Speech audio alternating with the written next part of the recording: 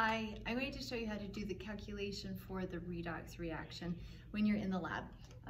So I've done some work for you ahead of time in case, just in case I'm going to talk through, maybe you have to do it, it's not given to you.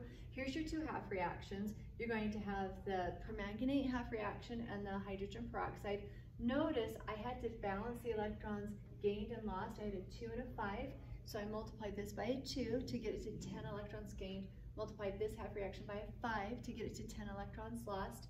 When I multiplied that and added my half reactions, notice 10 electrons gained cancels 10 electrons lost.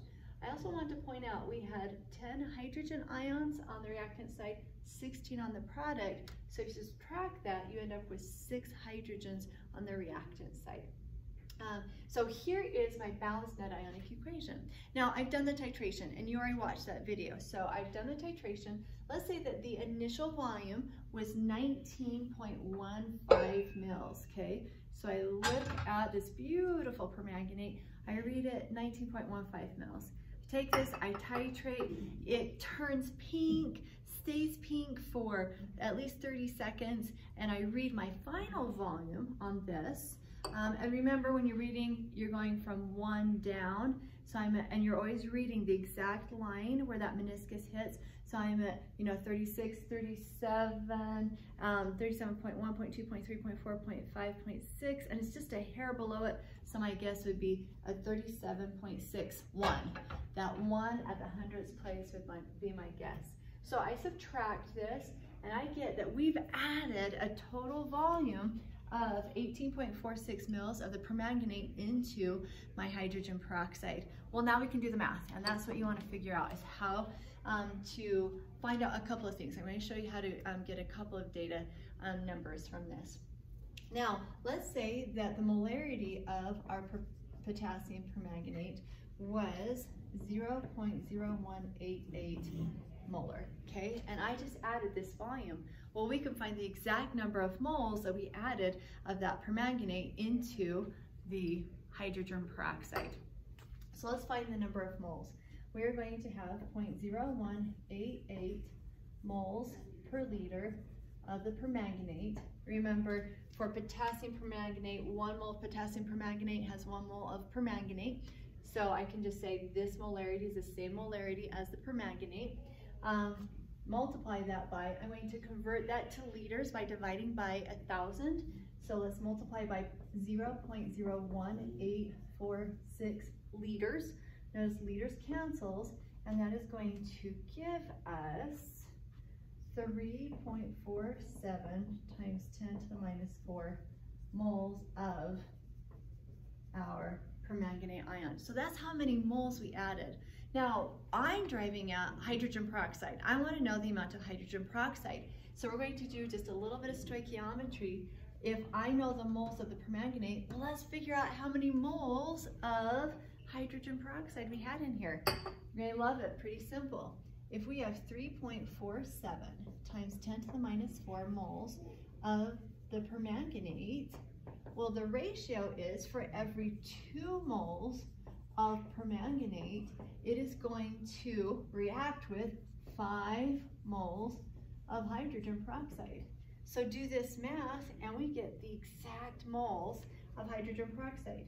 8.68 times 10 to the minus 4 moles of hydrogen peroxide. Okay, so we just found the exact moles inside of here.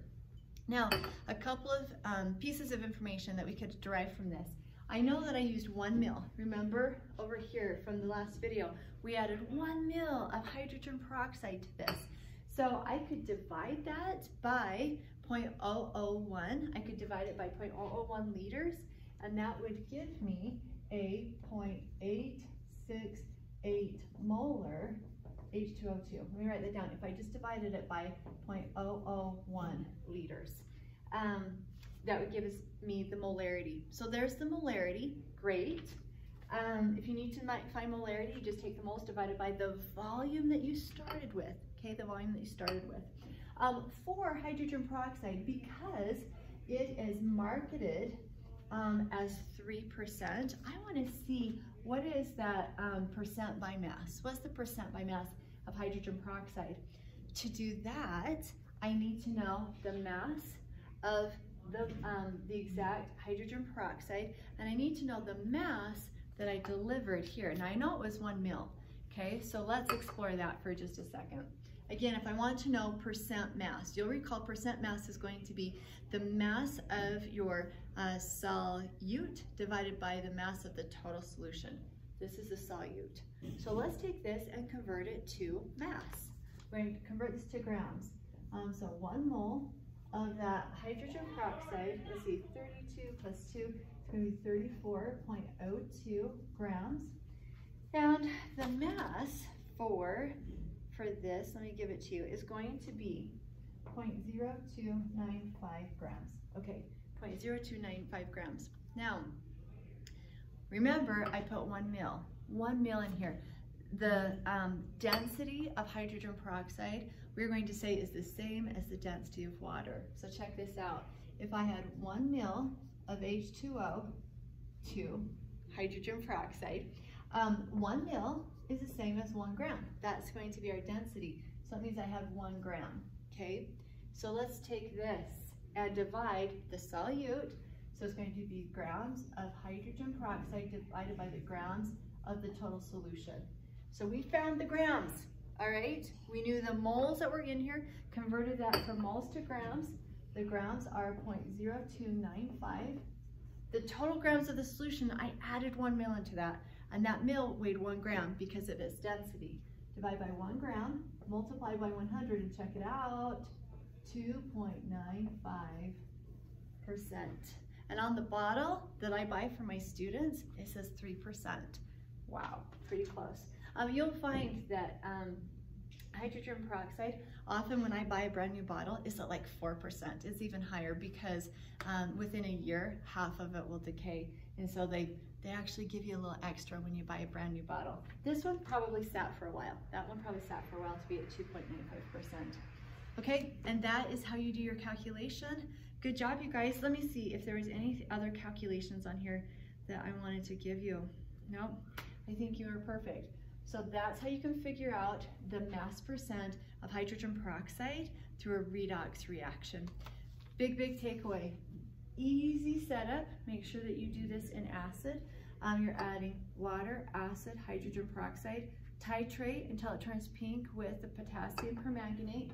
All you have to record here, initial and final volume, until you hit that beautiful pink. And then once you're here, find the moles of the permanganate and convert using stoichiometry moles of the permanganate to moles of the hydrogen peroxide. Once you have that, you can find molarity, you can find grams, you can even find percent mass. Okay, good work. So proud of you. Have a great day. Thank you.